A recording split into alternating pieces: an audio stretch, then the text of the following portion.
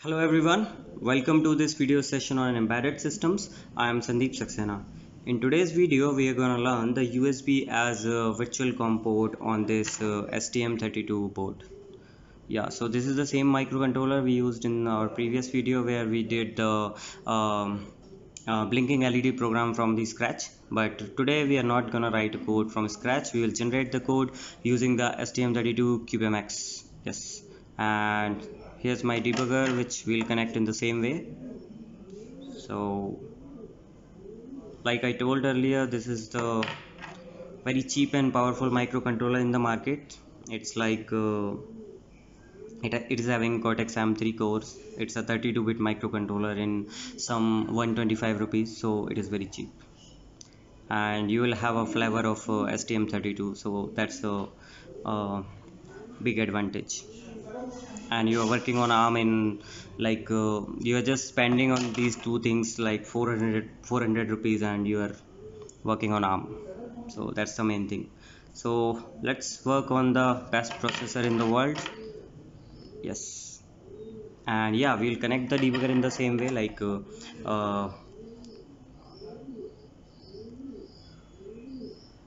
yeah, this is 3v3 swd sw clock and ground. So same I have connected here, and I'll connect the same way in the board side. So let's go ahead on the CubeMx side. So I have just opened the STM32 CubeMx and I have clicked on the new project, so that will create a new project.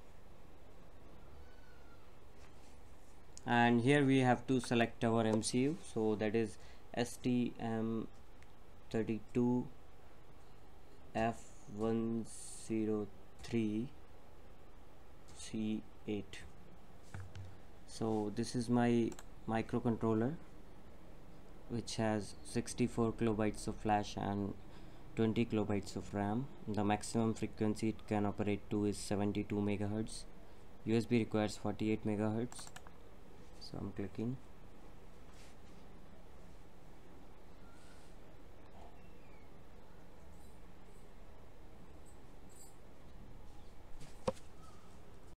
So we'll go to RCC, and we have to enable the external crystal, the onboard crystal 8 megahertz, which is the 8 megahertz crystal on board.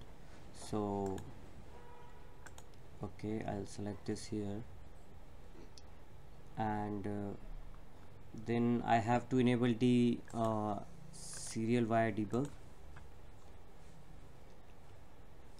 and then I have to enable this HAC here, and yeah. So when I'll select the option as USB, the clock configuration will get changed because USB works on 48 megahertz.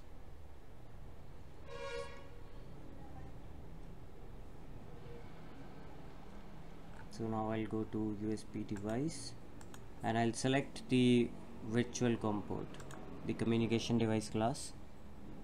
So now everything is enabled. Let's go to clock configuration, which is showing the cross mark.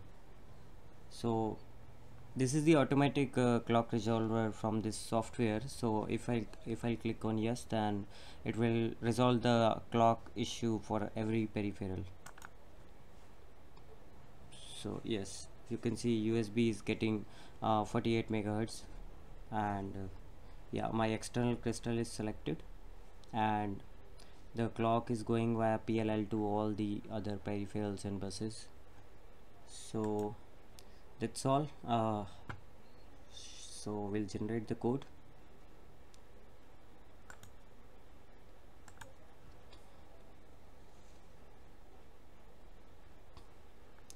Okay, so I have to give some name to this project, so I'll give test USB, and yeah, this is my folder where I'll create this project, and I'll choose ID as Keel Microvision 5. So yeah, and I'm gonna click OK, and it will generate the source code.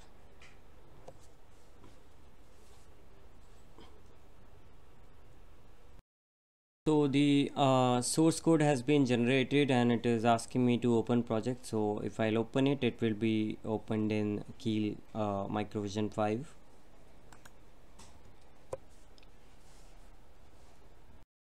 So it's time to close the CubeMx, and yeah, this is my project which I have created as a test USB. So this is the application user, this is my main.c.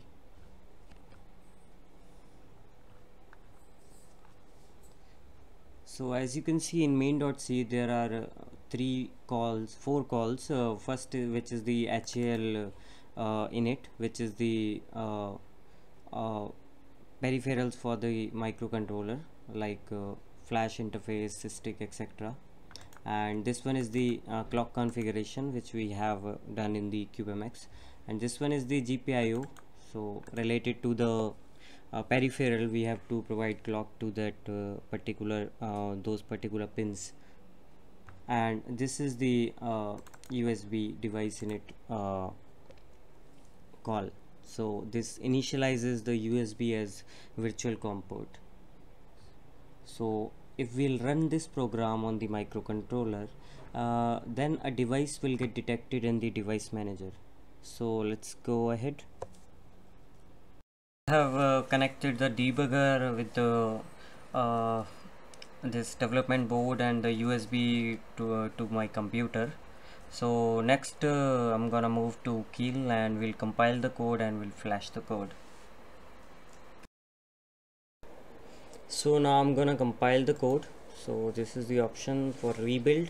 There are three options.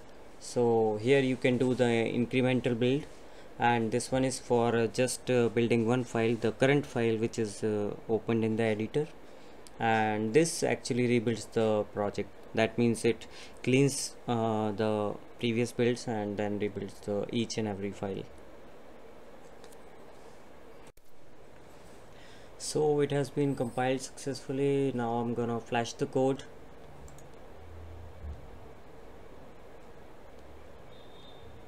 So it is loading.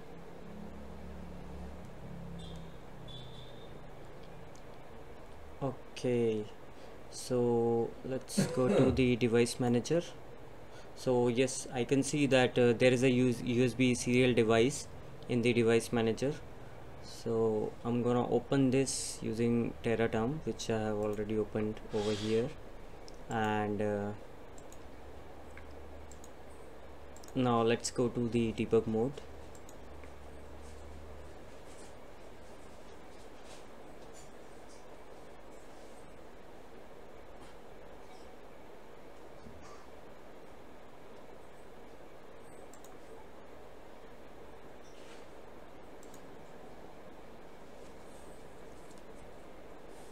So now I'm running the program, and so this file USBD cdcif.c is the interface file for this particular driver. So as you can see, this is the function as cdc receive fs, which receives 1 byte at a time. So I have kept a breakpoint over here and the program is running. So if I'll type anything in the serial port, will be reflected here. So I'm typing A. So yeah, it is coming here, and it is coming as, so the value in the buff is 0x61, which is the hex value of A.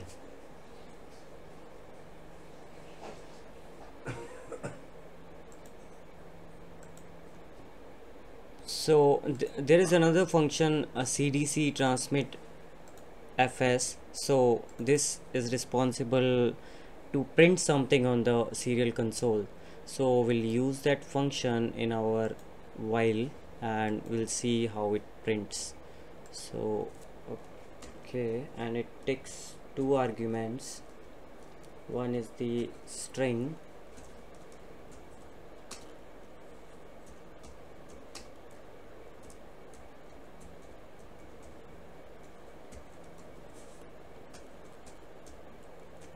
and next is the size of this string.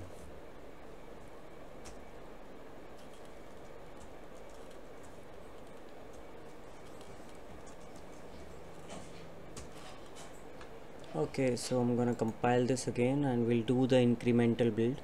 We'll not compile the complete project. So it is just compiling main.c.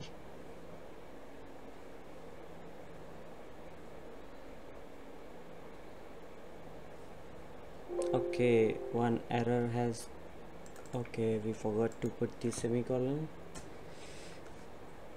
Let's rebuild again.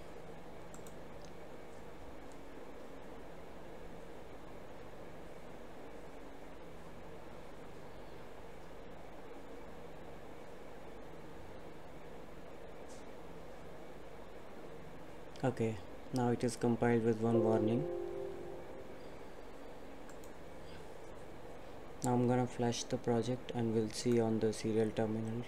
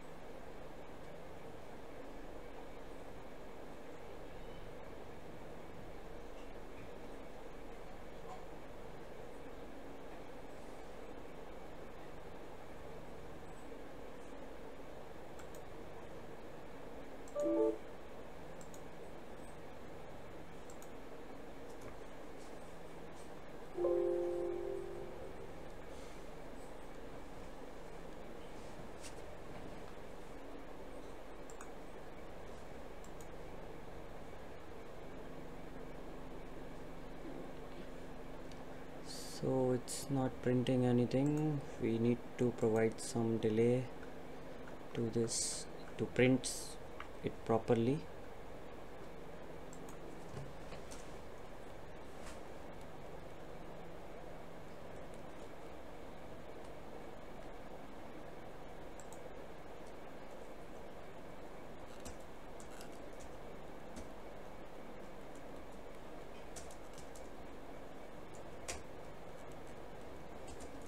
Let's say 500 millisecond delay.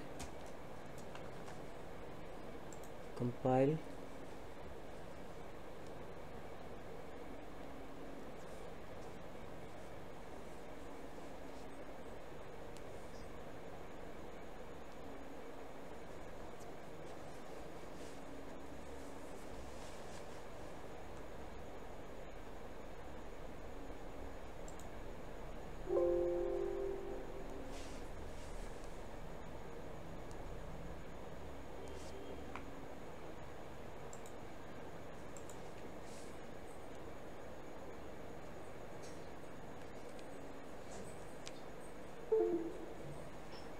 So as you can see, it is printing hello KBL technologies each 500 millisecond. So this is the interface file, the USB cdc if.c, which is responsible for interfacing with this serial port. So we'll in the further video we'll use this file and we'll design a serial console and we'll play with this driver. So guys, thank you for watching.